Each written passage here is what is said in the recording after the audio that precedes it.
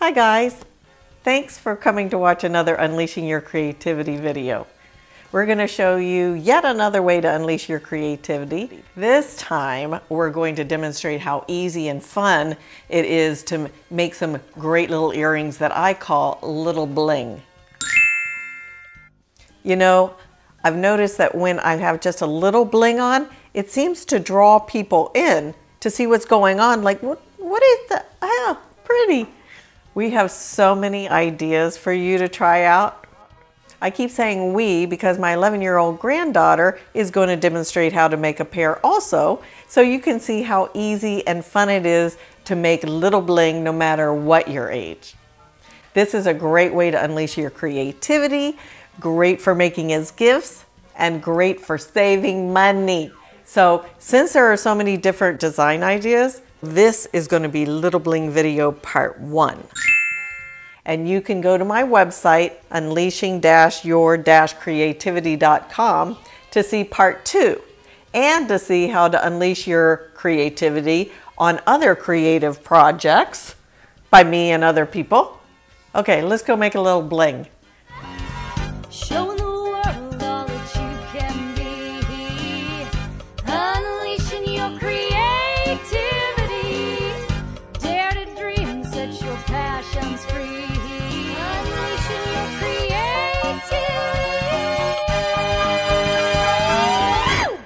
Okay, let me show you the supplies and equipment that you should have on hand to make some Lil Bling.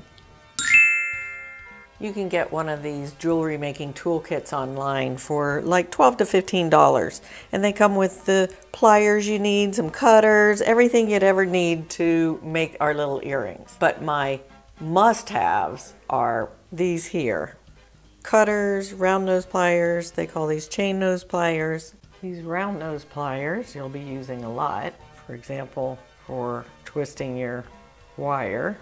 You can make loops. These cutters are very nice to have. They're nice and flat here, so you can get into tight spaces. So cut excess wire. Also, these are called chain nose pliers. They're not like regular needle nose pliers. They're flat inside. They don't have those ridges inside, and the nose is shorter. But you use these to grasp and hold and twist and bend. So those three are the must-haves, in my opinion. But if you buy them separately, they're like $10 each, so you might as well just buy the case and get all the extra fun stuff with it. Also, you should get some sort of magnifying glass, preferably on a stand. This is so helpful online for like $19. This one comes with a lamp, so you can see what you're doing. And it comes with a couple different magnifying glasses, so you can see what you're working on up close and personal. So you'll need to get a variety of beads in different shapes and sizes and colors that you like. Today we'll be using some of these beads, but of course you'll have to get what you like, because this is called Unleashing Your Creativity, not Unleashing Mary's Creativity. So today we'll just use some of these as a guideline. You can find millions of different beads in every color and size at stores like Michael's or online. There are also a ton of chains to choose from to take apart and use their links for so many different earring designs. I'll show you what I mean with some of the earrings that I demonstrate today. And some organizer cases are also really nice to keep your supplies separate. This organizer kit I got online for $5. Get the kind of earring hooks or posts that you want to use. I always get sterling silver because they're hypoallergenic. I just like sterling silver. But you can also get it in stainless steel. Some jump rings used to make a chain or to add different pieces. These here are called head pins, and there's the flat-ended kind and the round ball at the end kind. I usually use the flat end unless I'm incorporating a little dot at the end of my design, but these just help the bead from falling off. Just keeps your bottom of your earring in place. You'll need to get some crafting wire. Crafting wires come in all sorts of different thicknesses called gauges. The higher the gauge number is the thinner wire. So 20 gauge is pretty thick compared to the 24 gauge. This is 22 gauge, which is the medium, which I love to work with. It's the easiest for me to manipulate and get it to do what I want. I also have this piece of black velvet. You don't have to use velvet, but it's a nice thick material where your beads won't roll around, fly away from you. And it makes it easy to pick up the beads or other items you're working with. Okay, let's go make some bling. Now these earrings I just love. Just simple, elegant, little bling. Made with 22 gauge wire here that you just wrap around a silver bead and twist it up here. Same piece of wire making that loop and going right into the ring of the post. Easy, pretty. Let me show you how to do it. So first you cut your 22 gauge wire to about 2.5 inches long. That'll give you a little wiggle room. Okay, so you're going to take your wire, you're going to wrap it around the base of your round nose pliers here. The base of mine is 3/16 in diameter. I just wanted something a little bigger than the bead I was using, which is 3/32 of an inch, so it can swing a little bit in the loop. Okay, so I'm going to fold this wire kind of in the middle, bring it up to the top where it meets. So I'm going to put my bead on before I forget. I'm going to take these pliers here and I'm going to go about 1/2 inch down. I'm going to fold it over in front of the straight side. There's our earring. I'm going to wrap this around the back, all the way back around. This is actually the front, so I'm looking at the front right now. Okay, so I'm coming around to the back, keeping it tight, as tight as I can to the wire, this wire. Now I'm going to cut it off as flush as I can to the back, close to the wire. You can feel it's kind of rough, so you can just give it a little, where you cut it there, just give it a little squeeze. Yeah, there, that's nice and smooth. So here's the front. And I'm going to take this excess piece, fold it, cut it to about 1/4 inch, 5/16, somewhere in there. Take my round nose pliers on top, grab a hold, and wrap it around. Grab another hold, bring it around. So there's that. So I am going to open that just a speck so that I can slip it in the post there and close it up. There you go. So pretty. Just a little classy little bling with twisting some wire. Okay, here are some super simple earrings. I got this strand at Michael's. Very simple with a few different kinds of flowers on it. Put some silver beads in between, 2 of them. Have 1 head pin going up the middle with a loop into the hole of the ring on the post. Done. Let me show you how simple. Okay, get your head pin, put it through your beads.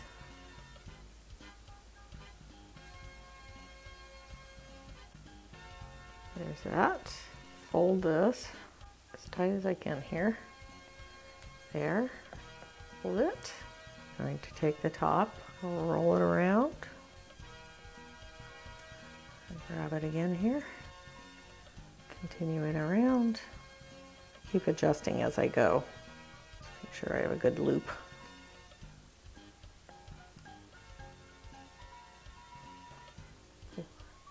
Okay, I'm just going to add that to this. So I do have to open this up just a speck. Just wanted to, so I'm going to go kind of bring it out the back.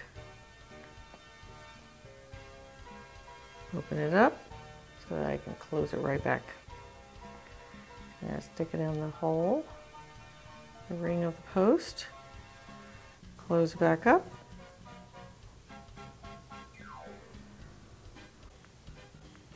And there you have it. Simple, pretty, easy, little bling, happy bling. Minutes, that's all it took. Watch all the different bling ideas with just one chain. Okay, let's make these pretty little things. This little bling, so easy. All you need are these ball head pins, these bugle beads, some metallic pony beads they call them. This link is from this chain, so easy. Okay, let me show you how. Okay, let's get these beads on the head pin.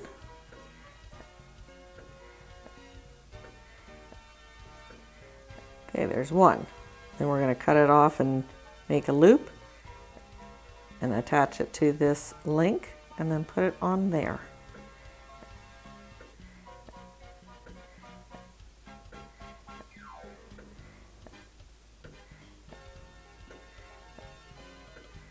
Okay, now holding the beads close to the bottom, I'm going to fold this wire over 45 degrees to 90 degrees, whatever you feel like. And we're going to cut this off to a 1/4 inch, 5/16 of an inch.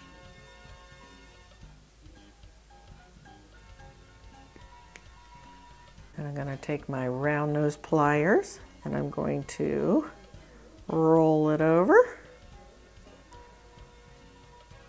all the way till it touches. Can you see that?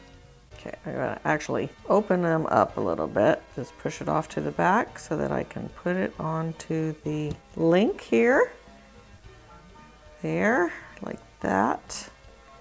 And then close it right back up. There you go. See that? Let's do the rest. I'll bend this over, cut it 1/4 inch to 5/16. Roll it over until it meets the base of the other wire. You see that?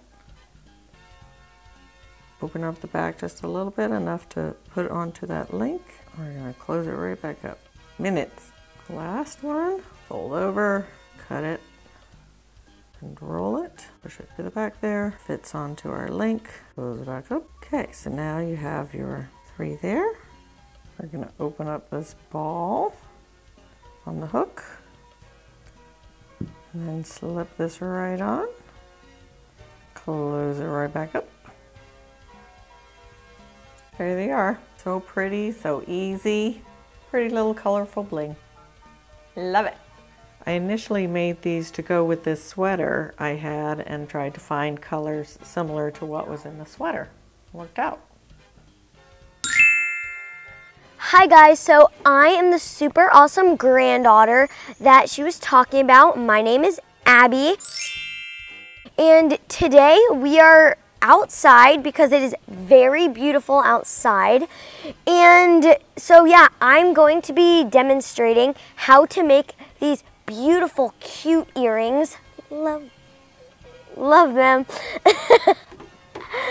So you can make them even if you are a child. They are very easy to make.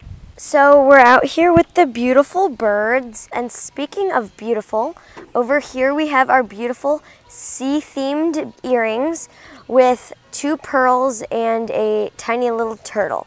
So yeah, let's demonstrate how to make it. So this is the earring hook, and we're gonna open it, and there's 5 jump rings on each side, and we're going to open them up and we're gonna make them into a chain. We're gonna link them together, and then on that chain we're going to put this pearl and push it into this, and then we're going to cut off like this little top part, and then we're going to make it like a hoop thingy and connect it to the chain, and then this turtle one is going to connect to this chain, not this one, and then the same exact thing. This pearl is going to go onto this and then hook on to the chain, and then they're all going to go on the earring hook. So yeah, let's get started. So first I'm going to start by making the chain. So you're going to grab your jump rings, and so you open it and then link it, and you close it like this, and you have your first little link there of the chain, And then you're going to grab another jump ring, open it, and link it to the other ones like this, and then close it on up like that. Now we're going to grab our other jump ring, and there's going to be 5 links in the chain. We're going to open this jump ring up, link it to the other ones, and then close it on up. I'm going to add one more, open this, and link it together, and then close it. So it should look like this with 5 links on the chain. So now we're going to grab our white pearl and get the ball head pin and just stick it through. And then we're going to cut off the top, only a teeny tiny bit on the top. And now you're going to grab your round nose plier and make it into a loop, little hoop thingy, like this. And then you're going to grab your chain and you're going to open up your chain like this. And then you're just going to link the hoop onto the last link like this, and then you're just going to close up your link. So it should look like this when you're done. Very cute. So next, grab our earring hook, open it, and then just slide your chain right through, close it up. It should look like this. And so now you're going to make your other chain. So we're going to grab our link, then you're going to open it, grab another link, link it to it. You're going to link your link, and you want to make sure that they're all closed so they don't fall. So I have 2 on. Open this link, hook it to this, close it, then grab another one, open it, link it, close it, grab your last one because there's 5 links in the chain, open it, link it, and close it. So it should look like this with 5 links on the chain. And then grab another ball head pin, and you're going to grab your purple pearl, cut off the top of it a little bit. And now you're going to grab your round nose pliers, and then you're going to loop it, make a hook thingy. So it should look like this. And now you are going to open up the last link in the chain like this. Link it, close it. Okay, so it should look like this when you're finished. Just a little chain with a pearl at the end. And then get your flathead head pin and stick the turtle through like this. Then just clip off the tip and grab your round nose pliers and just make another loop like we did on the pearl. And then on the 3rd link down, you're going to open it up, and then you're going to just link the turtle on and then just close it on up. So it should look like this. Very cute. Now we're going to grab the earring hook where we put the other one on. We're going to open it up, and we're just going to stick that chain in there and close it on up so it looks like this. Pearls and turtles. Aww. So beautiful. So guys, here is my sea-themed bling. It looks so cute, and it is so easy to make and so fun. It only took minutes to make. I cannot wait to wear them. And you can make them even if you're a kid. I mean, I'm 11 years old and I made them and I thought they were really fun if you just want like a craft to do. They're so fun and they only take a couple of supplies, and my grandma showed you some of the supplies that you need. So yeah, I love them and I can't wait to wear them. So thanks for watching. Bye. So there you have it. See how easy it is to make yourself a little bling whenever you'd like some? You could even start your own little business. The possibilities are endless, folks. So if you'd like to see some additional design ideas with instruction, please click on the link below to go to my website, unleashing-your-creativity.com, to watch Lil Bling Part 2. And see other projects there upon which you can unleash your creativity. If you've enjoyed this video, please hit the like and subscribe buttons below. And remember, this is Unleashing Your Creativity, where creative expression, big and small, is unleashed for anyone who wants to join along. Until next time, keep on unleashing your creativity. See ya.